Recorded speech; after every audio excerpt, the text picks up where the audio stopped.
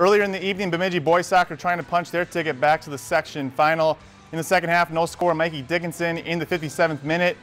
Just right. Can't get it to go. No score. 71st minute now. Vikings on the move. Jesus Moreno just beats Johnny McNallen to put the Pelican Rapids on the board.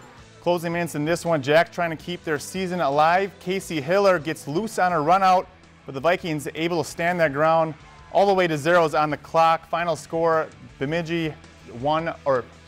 Pelican Rapids 1-0 over the Jacks.